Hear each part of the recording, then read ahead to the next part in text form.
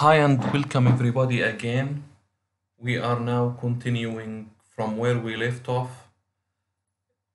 Now we will talk about the OFDM system design. And this is very critical, very important, very crucial topic that we have to be able to comprehend it and digest it and understand it very well so that we can map the parameters of the system to the requirements of the applications and network and the scenario we are trying to serve.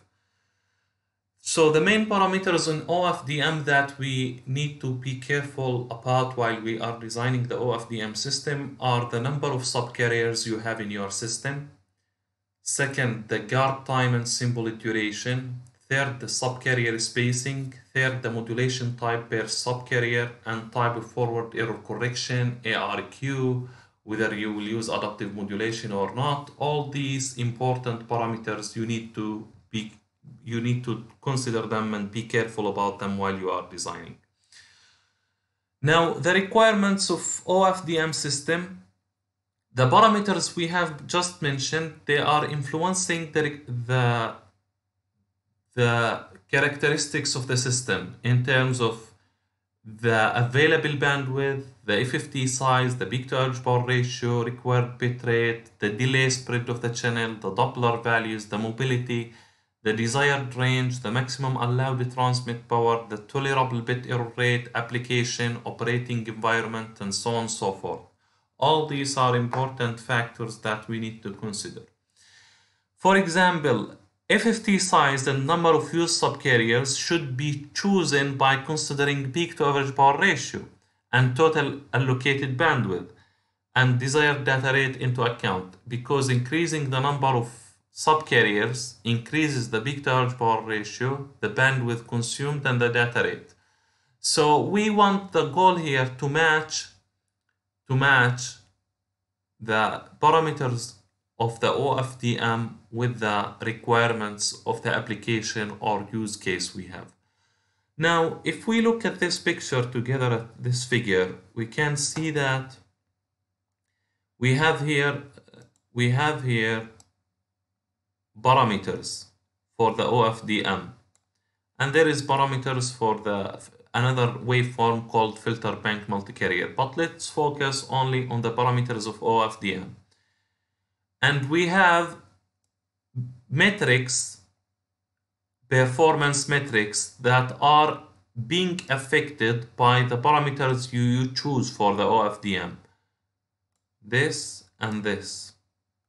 These are metrics we care about. We usually try to improve in our design.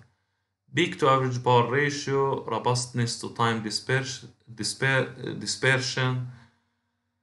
also frequency localization, robustness to frequency dispersion. So CP rate, for example, CP rate, how frequent you are using and inserting CP, affects the latency and affects the robustness to time dispersion and affects the spectral efficiency and affects the time localization. Filtering and windowing affects latency, spectral efficiency, time localization, robustness, and frequency localization. Subcarrier spacing affects robustness to frequency dispersion, affects latency, affects spectral efficiency. Number of subcarrier affects peak to average power ratio and also affects the complexity of the system.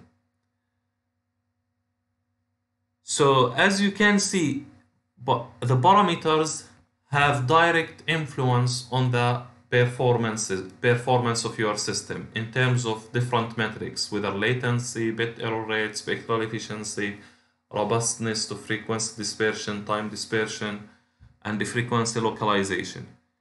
The goal here to understand these effects, these relationships between them, so that you can be able to design the systems properly. Now let's give an example, a design example. In general, this is like very normal to see. It's preferable to have as small carrier spacing as possible. Why do you need to have small subcarrier spacing? Because this gives a long simple period, and consequently the relative cyclic prefix overhead will be minimized. What do I mean by that? When you have large symbol duration, this is symbol and this is large, then the subcarrier spacing, the subcarrier bandwidth is small. When it's small, when the subcarrier is bandwidth small, you can transmit more data per symbol. More data, obviously, you can transmit more data per symbol. You can transmit more data per symbol, and therefore you can improve your data rate and improve your throughput. But where is the problem? When you increase the number of subcarriers, the peak to average power ratio increases. So you have two things contradicting with each other: peak to average power ratio and data rate. When you increase the symbol size, data rate increases because the subcarrier spacing is shorter, you can put more subcarrier, but the peak to average power ratio increases. You need to strike a balance between them. The other point, if you make the subcarrier spacing too small, yes, becomes also very sensitive to Doppler and different kind of frequency inaccuracies, or frequency offset, so on and so forth. Now, this is this point should be taken into account while you are designing your system. The second point, while you are designing your system, if you make the subcarrier spacing large, what will happen to your symbol duration? It will shrink, it will become shorter. Now, when it becomes shorter, there is a CB attached to the symbol. This is the CB. Yes, the overhead of the CB will increase because the CB does not depend on the subcarrier spacing, does not depend on the symbol duration, it depends on the channel. So imagine you have a very, very short symbol duration, and also the CB is short, is relatively close to the duration of the symbol itself. So as if you are wasting half of your spectrum, half of your resources, not spectrum, time resources, wasting it for just the protection against multipath. So this is the problem when you have a small CB, a small symbol duration. But when you have large symbol duration, the overhead is small because this is the CB. The CB is fixed whether you are using large symbol duration or a small symbol duration. The CB is independent of the symbol duration. The CB depends on the channel, and therefore the CB overhead when you have small symbol duration is more, which means you don't utilize your system efficiently. But here you kind of utilizing it efficiently. That's the second point you need to keep in mind while you are designing your system. The relationship between symbol duration and subcarrier spacing from one side, and the CB rate and the overhead, and the number of subcarriers and the peak to average power ratio, sensitivity to Doppler, and data rate. Also, if we want to design a system in the frequency 2 GHz, for example, 2 GHz lambda is equal to 15 centimeter, with terminal mobility V equal to 200 km per hertz, we get a maximum Doppler frequency equal to 370 hertz, because Doppler is equal to V over lambda. V over lambda. If we require signal to interference ratio to be 30, this gives us a subcarrier spacing of approximately 21.2. This subcarrier spacing is less than the coherence bandwidth of the channel for most channels, including macrocells, microcell, and picocell. The corresponding OFDM symbol duration in this case, it will be 1 over delta F, which is this. This is a very simple example, and in a real design simulation, there are other factors which must be taken into account while you are designing systems. So the environment is affecting you, Doppler, dispersion, CP, signal to interference ratio. All these parameters are important ones to be considered. This gives you the power, this formula gives you the power of ICI due to Doppler, how much interference is causing to your system. So that when you calculate SIR, the SIR is given 30. SIR is 30. Now you can calculate, this is equal to the power of the signal over the interference. The interference you calculated from this equation due to Doppler, and power, once you know the SIR level required, you can calculate the power you need to transmit your signal with so that you get this SIR, which is really also very intuitive thing you need to be aware of while you are designing your system. And the maximum time dispersion experienced depend on the radio channel and its multipath properties. Yes, the maximum time dispersion depends on the multipath and delay spread. If, for example, we target our system for ranges up to 5 km, an excess delay of reflected and diffracted signal corresponding to delta S equal 2 km is easily encountered. The difference between the two paths. So the excess delay is then delta S over C, the speed of light, which is equal to 6.7 microsecond. However, in rural area, excess delays of up to 20 microseconds can be observed. In this case, you will have a typical, let's assume a typical value of 20 microsecond. So from this you can calculate the number of taps that you have in your channel and accordingly design your filter or equalizer. So start with some initial requirements. You ask the customer that you want to design the system for him about the required bit error rate. Let's say he said more than 20 megabit per second. The RMS delay spread in the channel, you calculate it. Let's say you found it 200 nanosecond. And the available bandwidth that you can transmit over it, let's say it's 15 megahertz. And you have picocell. Picocell range is usually 100 meter, and you choose the guard time to be more than the delay spread, and the OFDM symbol duration as 5 times the guard time. So in this case, the duration of the FFT is equal to 3.2 microsecond, and the duration of the guard band is equal to 800 nanosecond. Now the subcarrier spacing, you can calculate it by just by reciprocal of TFFT, which is equal to 312.5 kilohertz. If you have 48 subcarrier in 15 megahertz band, then you need 64 point IFFT for modulation and demodulation.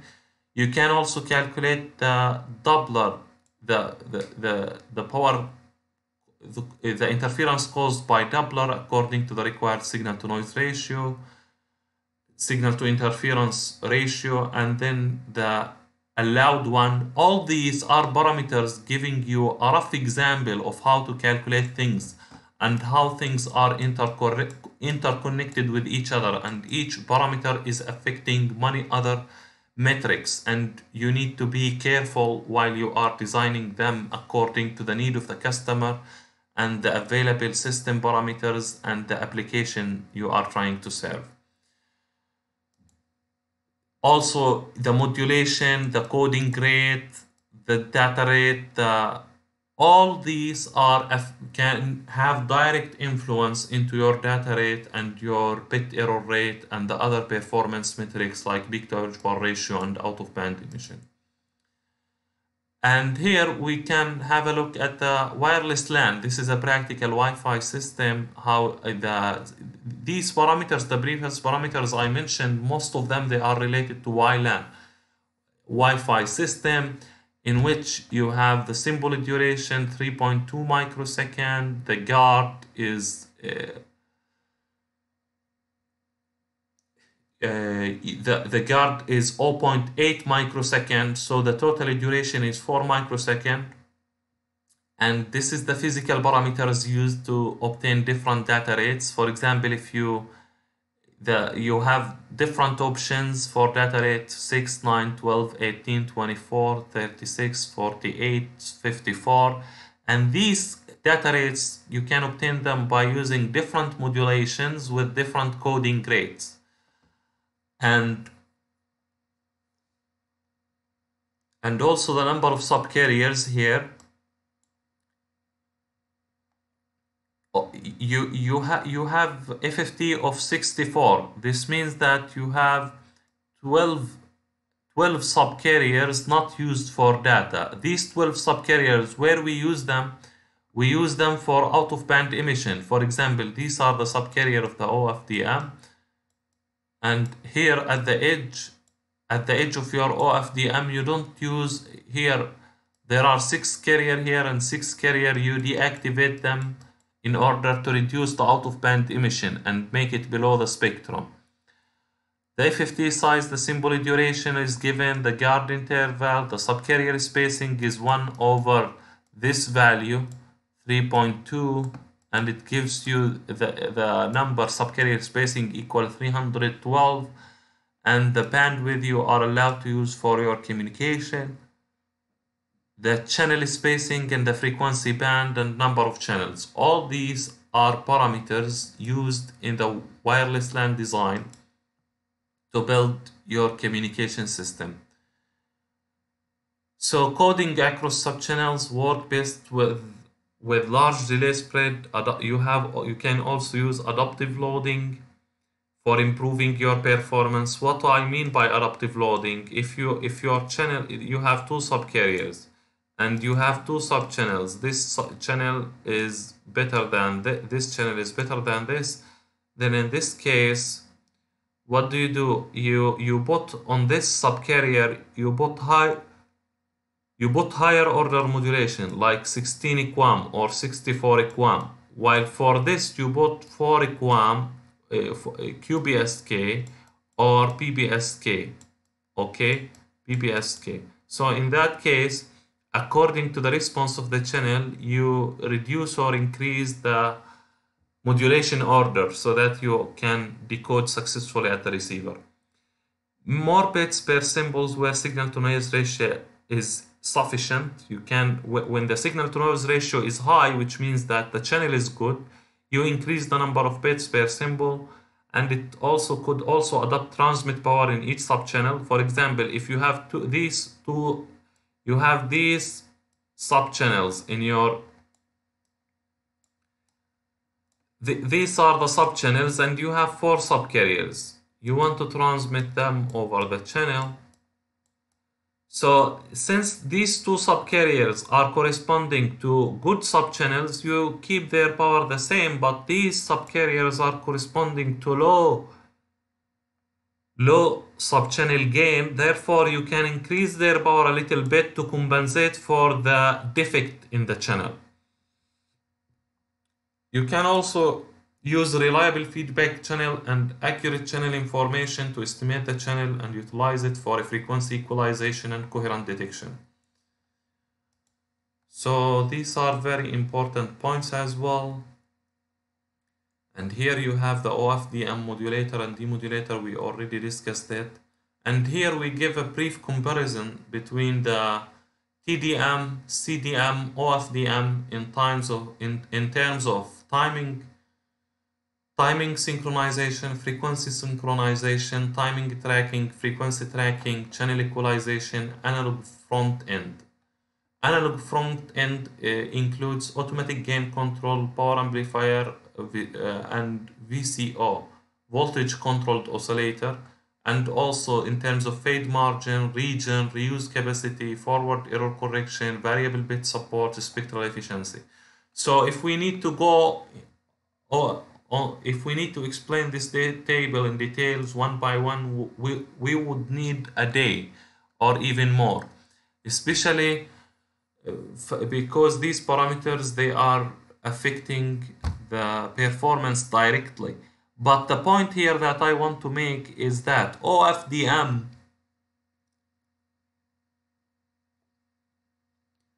waveform is chosen in many systems and many technologies like LiFi, Wi-Fi, or 4G, 5G, and the ADSL, VDSL optics, due to their characteristics and features that are beating the other accessing schemes like TDMA and CDMA. In all the aspects, in most of the aspects, OFDM is better than them. That's why we chose it as the modulation scheme or the transmission method to be used in these technologies.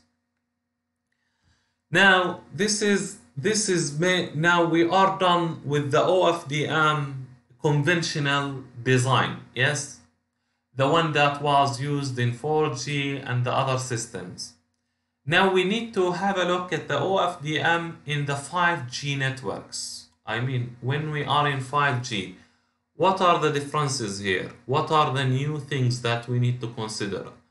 People spent years studying modulation, trying to come up with new waveforms for 5G and so on and so forth. But at the end, what did they make? What did they produce? What changes they made on OFDM to make it suitable for 5G? So the point, let me summarize it for you here quickly, and we will go to the details. Now here we have the researchers. They started in 2000 researching on 5G on 2010, around 2010. Yes, 2010 they started doing research, getting funding from the governments, from industry, this in Europe, in US, in China, UK, Japan, all these countries. Now they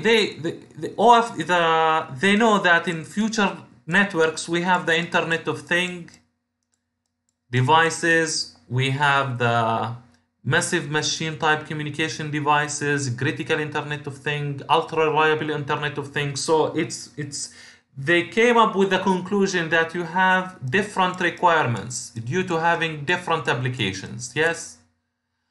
And when they checked the OFDM that was used with LTE, they found out that it cannot satisfy all these requirements. Yes, because you have so many use cases for 5G.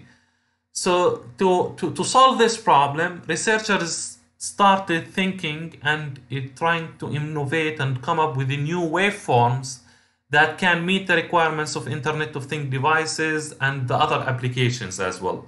One time we summarized them until 3 use cases: in enhanced mobile broadband, where you have a high definition real-time video streaming and real-time gaming, and these applications that require extremely high data rate. One of the applications is cloud computing, where you don't need to have a phone or PC. You just everything on the cloud. You just interact them with your eyes and finger.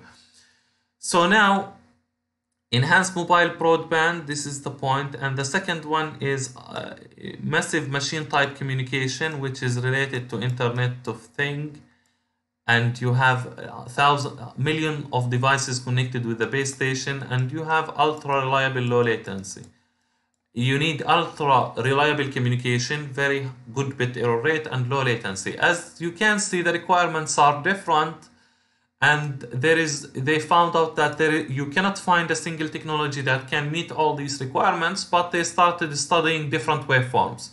So one of the waveforms they came up with is filtered bank multi-carrier waveform, then filtered OFDM, and then UFMC, and then unique word OFDM, and then zero tail DFT spread OFDM, and GFDM, windowed OFDM,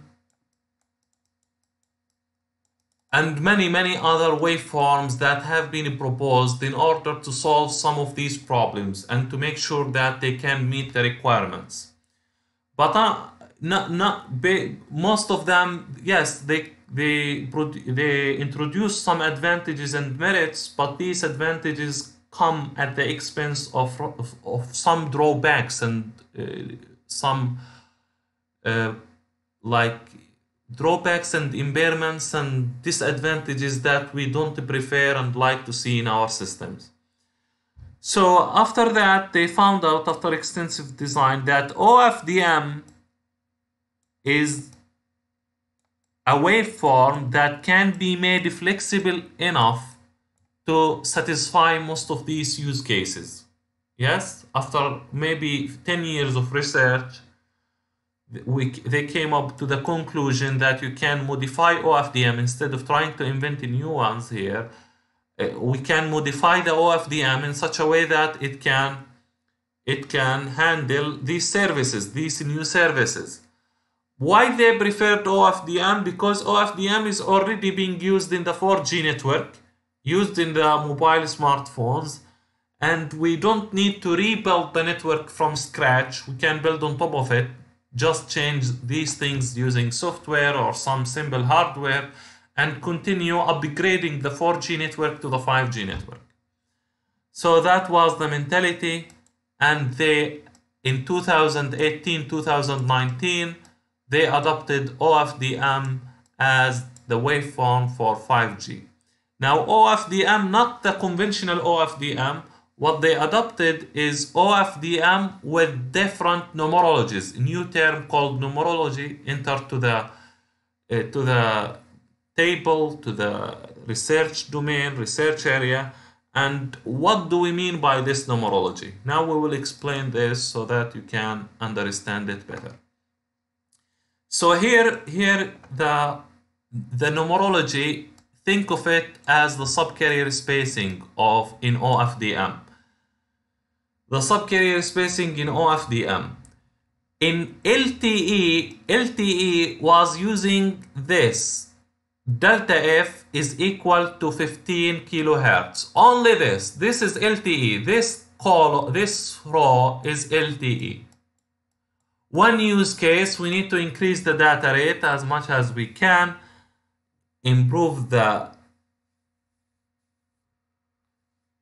the experience of the user in terms of internet speed, and they were using this. But now in 5G, they introduced OFDM's waveforms with different subcarrier spacing. So you have subcarrier spacing of 15, subcarrier spacing of 30 kilohertz, of 60, 120, 240. Now, based on what I can choose these? Based on the requirements of the user. So, for example, one resource block here, when you have 12 subcarrier multiplied by 15 equal 180 kilohertz. In the case of numerology, we call this numerology number 1. This numerology number 2, when you multiply 30 multiplied by 12, you get 360 kilohertz. And numerology number 3, 60 multiplied by 12, 720. The more you increase the subcarrier spacing, the more bandwidth you will use. And this subcarrier spacing has direct influence on the symbol duration. Yes? Let's see how it affects the symbol duration. The symbol duration is something like this. When you have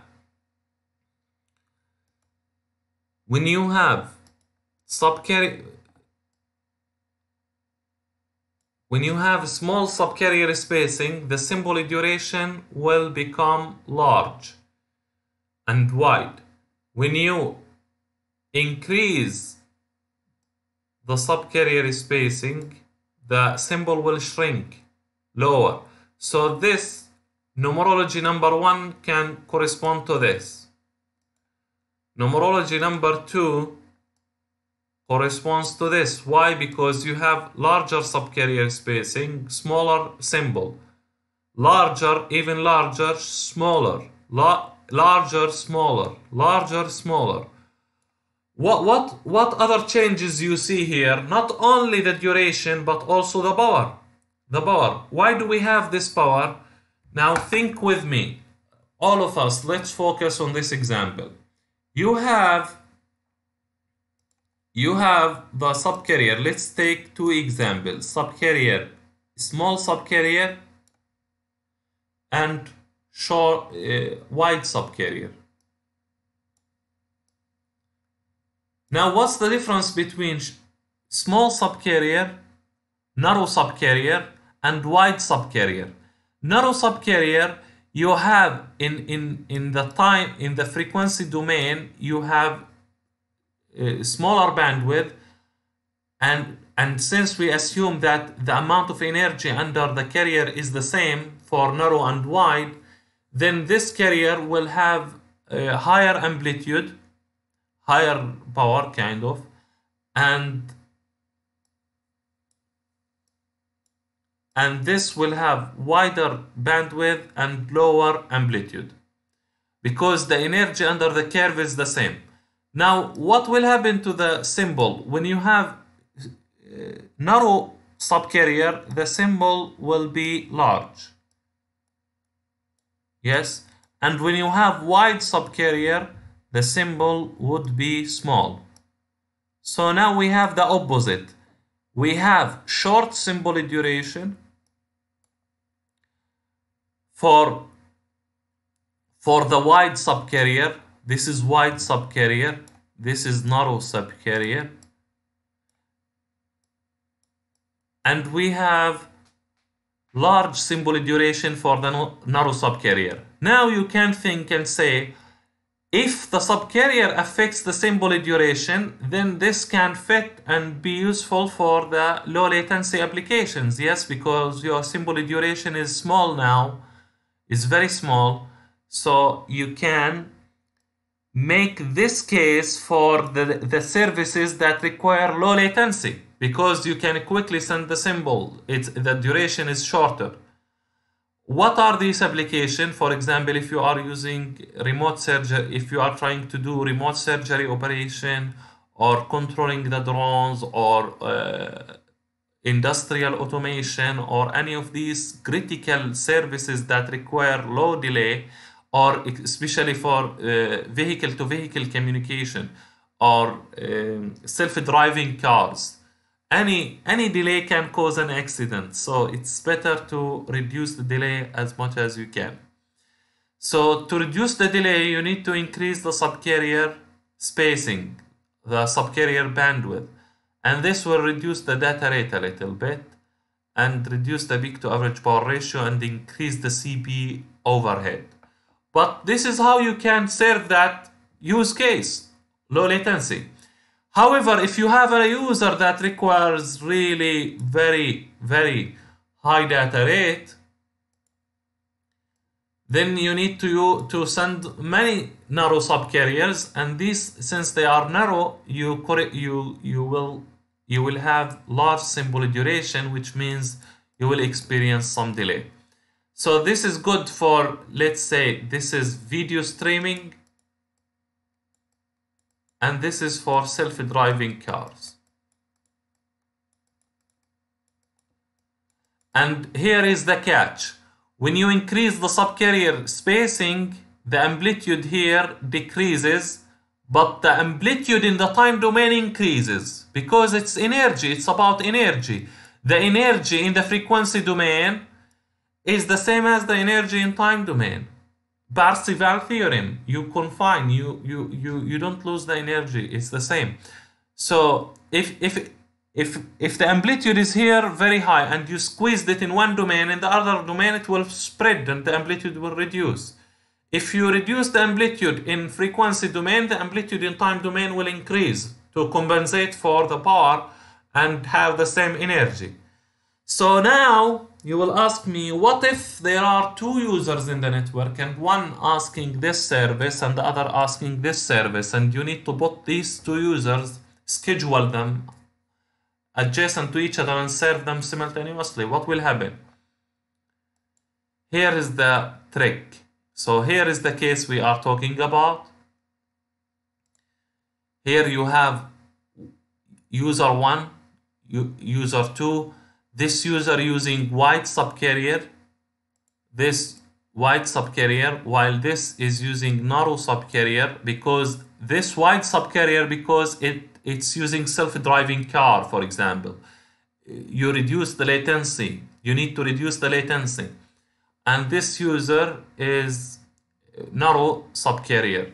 Now, based on this fact, you tell me which user, his subcarriers have larger power. This one, the narrow. The power of the narrow is larger than the power of this. Why? Because the bandwidth here is smaller. Since the amount of energy inside under the curve is the same, then the more you shrink it, the more it will go up. So when you put them next to each other, they will look like this. This is for user 1 and this is, sorry, this is for user 1 and this is for user 2. So the amount of energy here, it's the same for both. But for the second user to have the same amount of energy, you need to increase the power. This is math, this is physics. Therefore, you will have power offset between the two users in the frequency domain. Now look what will happen in the time domain. In the time domain, this will have shorter symbol in the time domain. Shorter symbol duration, and here larger symbol duration.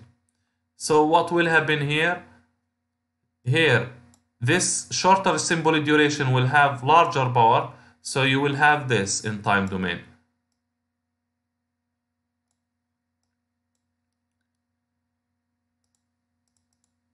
In time domain,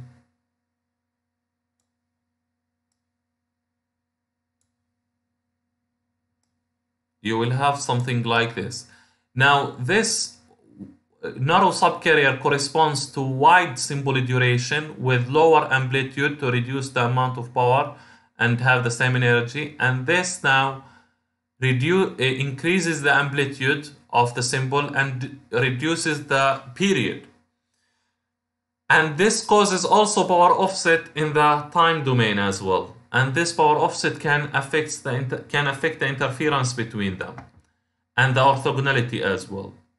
So now also you keep this in mind while you are understanding this system and trying to design. This is very critical, important point. You don't need to forget it. The relationship between time and the frequency, power and time. The relationship between time and the frequency, power and frequency and time.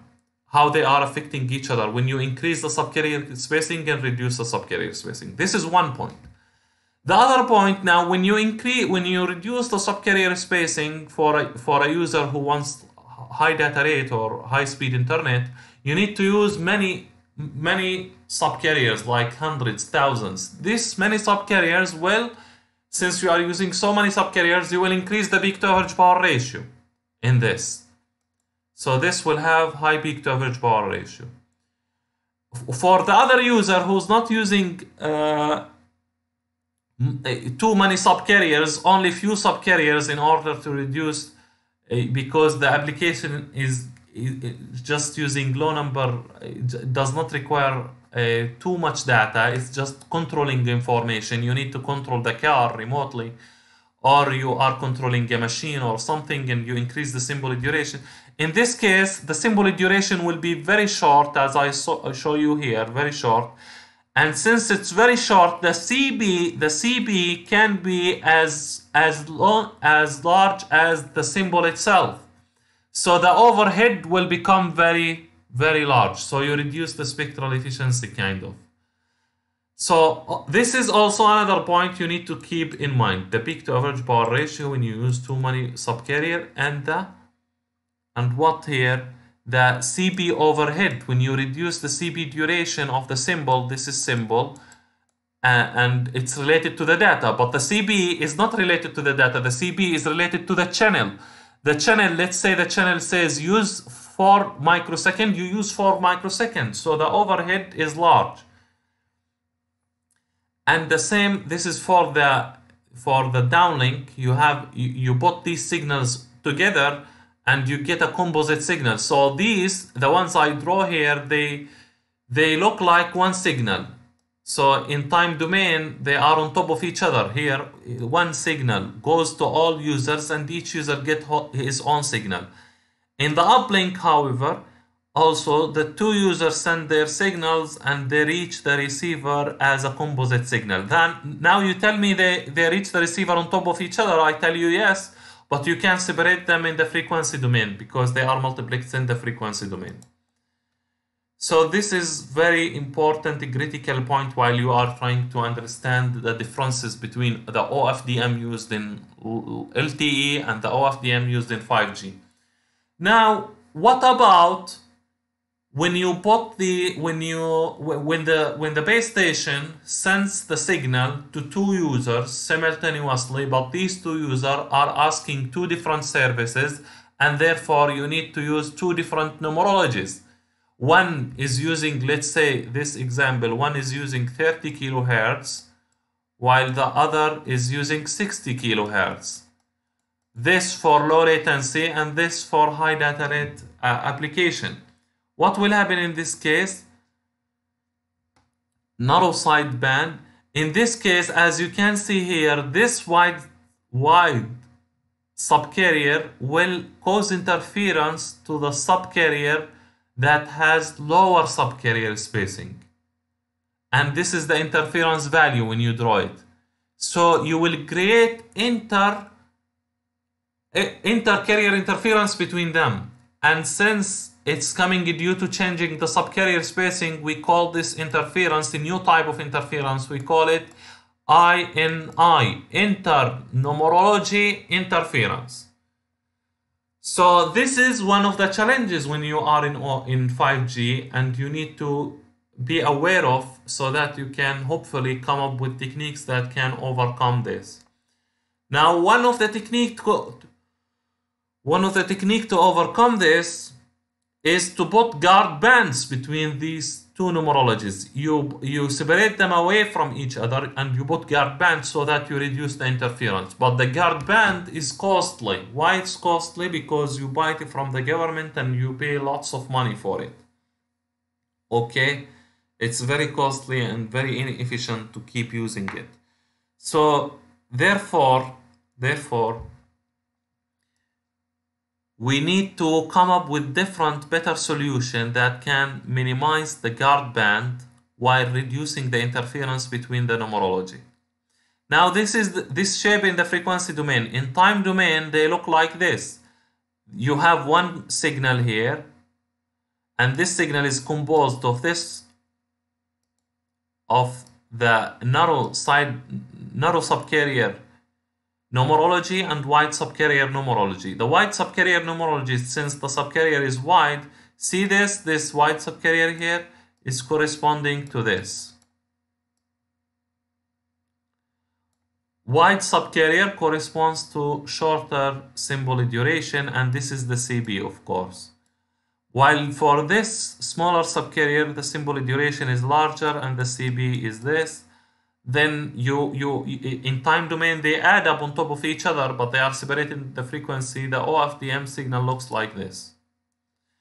You send it at the receiver. For user 1, for wide subcarrier numerology, the FFT size is half of the original FFT size for the for the other numerology.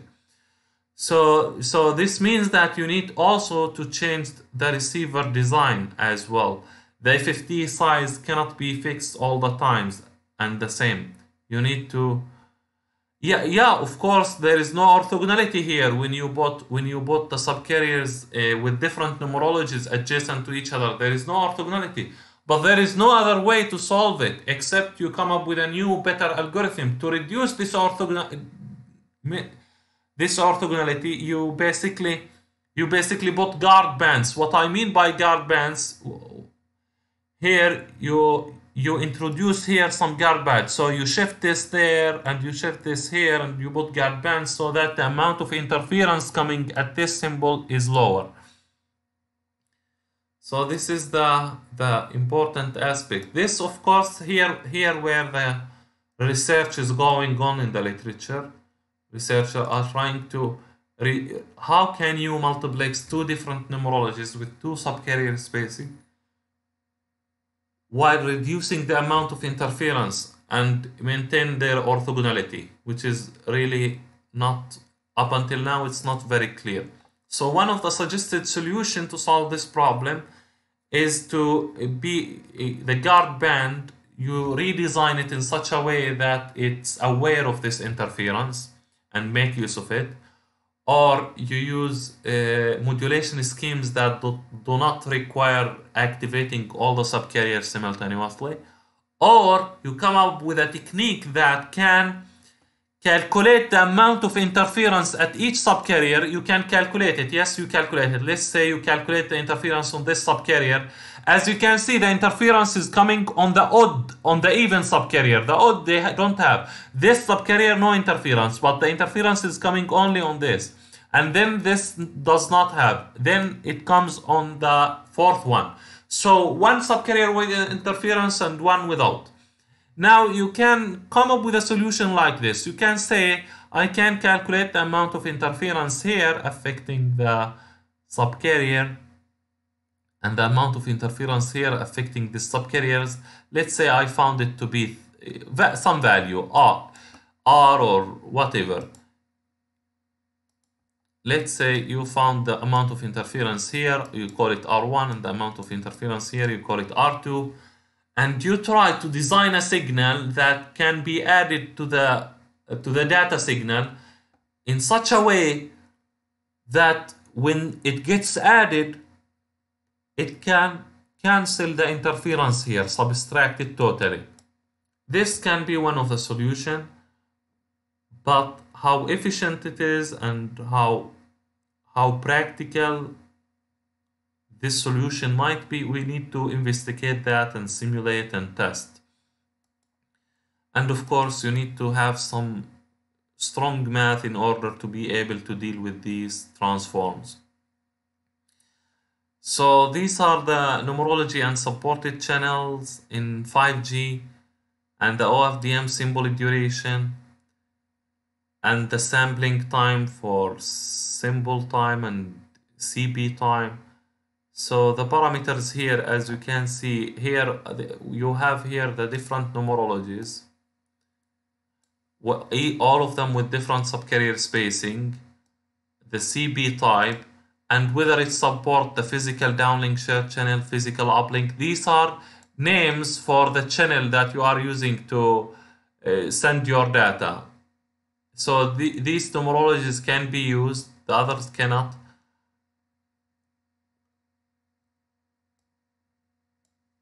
These channels for synchronization, primary synchronization, secondary synchronization, and these for random access channel. So all these are important parameters to consider while you are designing your system. And the frame structure in 5G is different than LTE. This frame structure, LTE, as you can see, LTE is part of the 5G. Part is one LTE system is only one case of 5G. 5G is adaptive system, flexible, can be changed according to the requirements. And here you can see one radio frame is equal to 10 subframes, 10 slots, which is equal to 10 milliseconds. Each subframe is equal to one slot, 1 millisecond. And in each one slot, you have 14 symbols. So this is for the case of 15 kilohertz. Now for the case where you have 30 kilohertz, the one subframe is equal to 2 slots and equal 1 millisecond, and one slot is equal to 14 symbols. So as you can say, the frame structure changes according to the changes in the subcarrier spacing, because it affects the number of slots you have, and it affects the total number of OFDM symbols you have in one frame.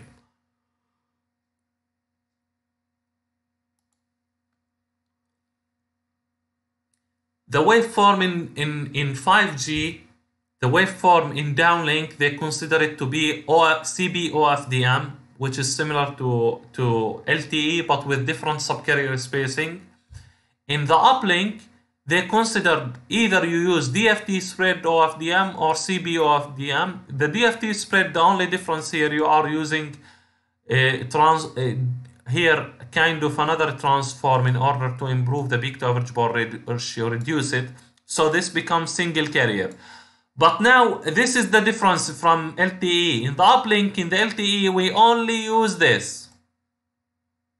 But in 5G, we can use also this in the uplink, but try to reduce the peak to average power ratio. Now, one might ask, why should we use CB OFDM in the uplink, where the peak to average power ratio of OFDM is higher than the DFT spread OFDM?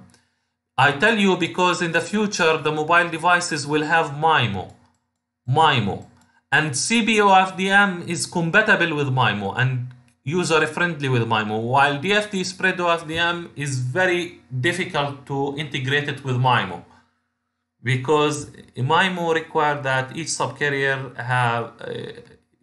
subcarrier experiences flat channel.